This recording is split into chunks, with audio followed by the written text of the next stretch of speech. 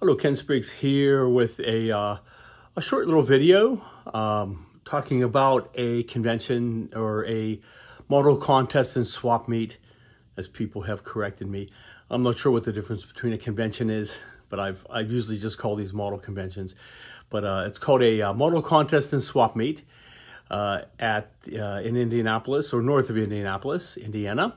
It's the Roscoe Turner IPMS local chapter. They have theirs every year, either in March or in April.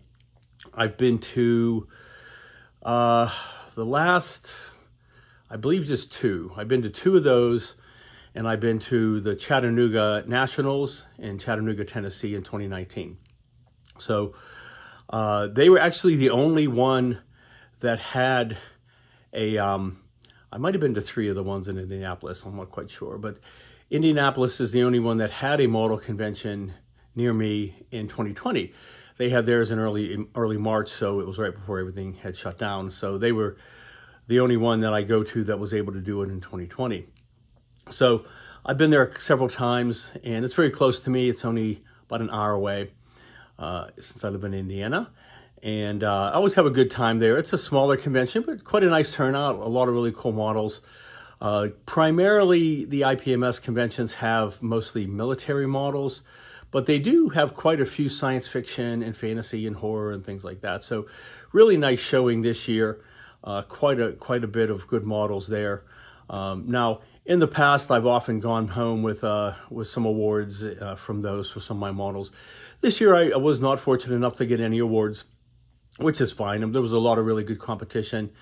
It's a little more difficult there because you are competing against people in your category. So, for example, I entered 4 models.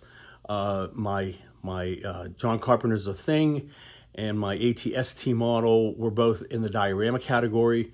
A lot of really good dioramas in that category, some very amazing stuff. So some really good competition. My charge bust I had under the busts, and the my astronaut from 2001 I had in the figures. So each of those could only really compete and win an award in that category, and they were competing against other models in that category. So sometimes that affects your ability to win if you had some really good showing, which this model show definitely did. But I had a great time, saw some really great models, talked to several people, which was really cool to do. And I always like going to their vendor, or they call it the swap meet, and picked up some really great items for my current builds. So let's go ahead and take a look, first of all, at my entries that I entered into the contest.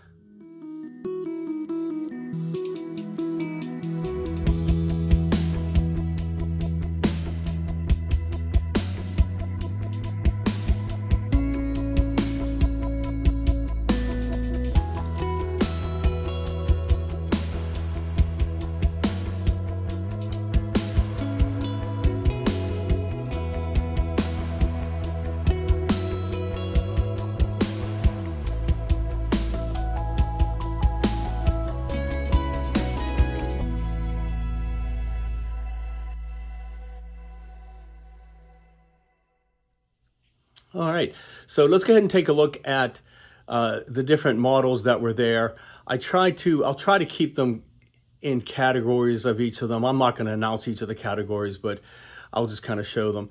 Now, I will tell you that I took more pictures and was more interested in the things that are the genres that I like: the science fiction, the figures, the horror, the fantasy, that kind of thing. I did take some pictures of some of the really cool military ones, and some overall pictures of the whole room and that kind of thing. So, but some very good models, you know, and again, some amazing things by a lot of these modelers. They're just not necessarily the genre that I'm interested in per se, but I've seen some fantastic things there as well for those different areas. So, all right, let's go ahead and take a look.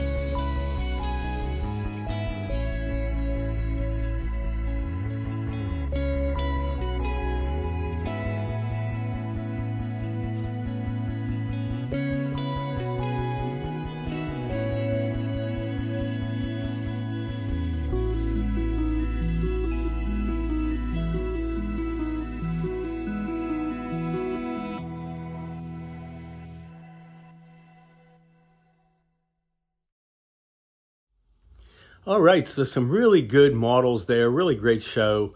Saw a lot of really cool things. So just to kind of give you an idea, obviously you saw there were quite a few really, really nice dioramas.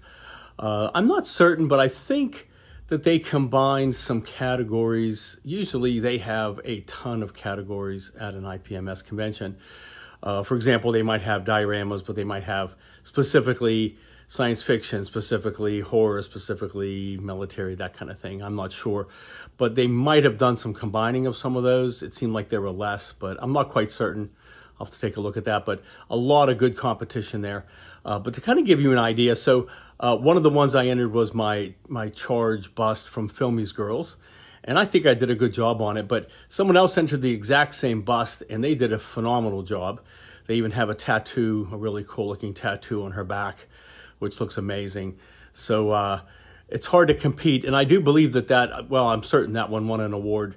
So definitely that's what it comes down to. If you have somebody else that's doing the same thing you are, or even some other type of subject matter, and they do a phenomenal job, then they get the award. And it's well-deserved. So, no bad feelings on my part at all. They definitely deserved it, and it was well deserved. So let me go ahead and show that one again real quick, just to kind of show you how well that they had done a job on that one.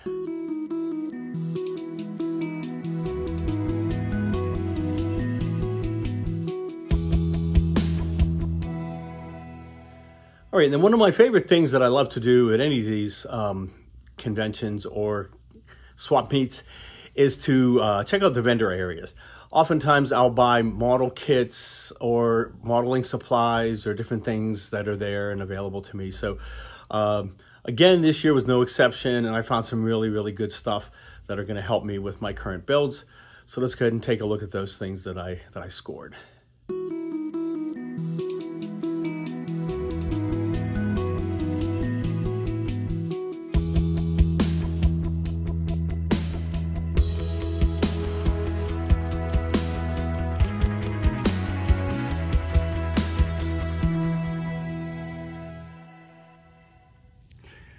All right, and here's one of the favorite parts of the convention for me, that I ended up finding some items that are really going to help me out on my current builds. So it's always a good thing with the vendors to be able to find some cool items. Sometimes it's model kits that I want to build. Sometimes it's materials that I need to help me build. In this particular case, I found some items that are going to work to help me augment some existing models that I'm working on. So we'll start with this one right here. So I've got this Vallejo Model Air paint set. It's for World War II Allied. It's only $20, and you get 16 bottles, which is really nice. And the Model Air is a thinner version so that you can airbrush it instead of painting with a brush. But the main reason I wanted it was that it has a lot of shades of gray. You got your dark gray, sea gray, neutral gray, cement gray, gray. You got some dark earth. I believe that's flat brown, hull red, which I really like and use a lot. A lot of greens, which I also use a lot of shadings in for dioramas as well. And you got some sand up there at the top left. But I'm going to be working on doing something with my base for the lunar surface, which I'll go over in the future for my Ares 1B. And I'm going to be using some grays. So obviously all these will come in nicely handy for that. And that was a good deal to get these for $20. So it's a really good product. I got these two model kits, and I had to really scour around. Now the nice thing about an IPMS convention is that it's mostly military. Most of the vendors are selling military models because that's the biggest draw there. Military is very popular, and so obviously they're selling a lot of military models that are there. Now, to get some figures for my Ares 1B, I needed something in a 1/48 scale, which is available, just very tricky to find. Far more popular scale is 135, I've discovered, and 172 is pretty popular, which are really tiny. But There are certainly 148, but they're just not as readily available in order to try to adapt. So I got these two kits and I got a great deal. I got them for $5 each. And this one I got because it has two seated pilots. And I'll show these later when I work with them for the actual model. And again, these are for the Ares 1B because it's a 148 scale kit. It does not have any figures, but I want to put figures inside. I want to put two pilots in it for the cockpit. I want to have a Haywood Floyd figure. And then from Shapeways, I already have ordered 3 stewardess figures that I'll be using 2 of in the build as well. So I found this, which is pretty cool. And then this one even more so, which I really like. It has quite a few figures that are also 148 scale. This one's by Hasegawa. This is monogram, of course. And I can adapt it. And the nice thing about this one is most of them have separate arms and sometimes separate bottom and top torso. So you can work with it, and I can use pieces from one for the other and to get the right kind of look that I want. So we'll go over that a little bit. Then I found from Squadron this little canopy set, vacuum formed. And what I'm going to be doing is, I haven't shown it yet, but I'll be showing it pretty soon. This is a canopy from another model that I'm going to be building here soon. And this is 3D printed, of course, but I want it to be in clear. So I was going to vacuum form my own since I have that ability and I've done that before. But I found these, so they look very close to the profile. A little bit different in the back where it gets a little more solid. But I can adapt it. It doesn't have to be perfectly that. It just has to fit over the opening of the cockpit. So a little bit more on that in the future. But that was a nice little find. That was only $1, which is quite nice. And then the last thing here, let me take this off. Hold on one second. All right, the last thing I got is this sheet. And it's called Ready Grass, and this is kind of a thin, very thin styrene plastic backing, and it's 12.5 inches by 14 7/8. But what it's mainly for is you make a project out of it, and it looks supposed to look like grass. And I guess apparently you can mold it if you heat it over a surface. You can cut it, of course, with scissors. Now, the thing I like about it is that it's very even consistency. It's very smooth. It's almost like a sandpaper. But what I'm going to use it for, or try to use it for, is to put this on the floor of the passenger compartment in the Ares 1B to imitate carpeting.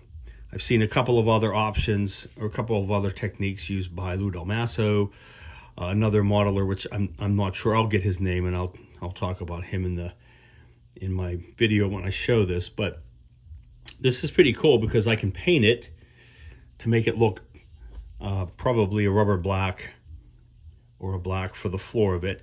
But if I can come up with a method for cutting it out to fit onto the floor, the only issue is those little raised platforms that the seats fit on that I have to cut around in order to put it in place. And because it is backed by a styrene plastic, I should be able to glue it down fairly easily to the plastic and secure it on there. So I'm going to get and play with that and see if that works out well for that. 2 things. One, it'll give me a carpeted look, but also it'll cover up the 2 really major seams on either side where the 2 halves of that floor join together. So, all right. So quite a nice haul. Always come away from the conventions with some nice things from the vendors. And so that's definitely a highlight of those events for me. All right. So all around a really good time. I really love going to the various model contests or conventions. And I really love seeing the work of other modelers and talking to them about my own work. And oftentimes I've struck up friendships and met people and kept in touch with them and that kind of thing. So definitely looking forward to the next one, which is Wonderfest, coming up in early June. So I will be working I am working very intensely to complete the projects that I'm taking there. So stay tuned and and we'll be showing those off here even more in the future. Thank you.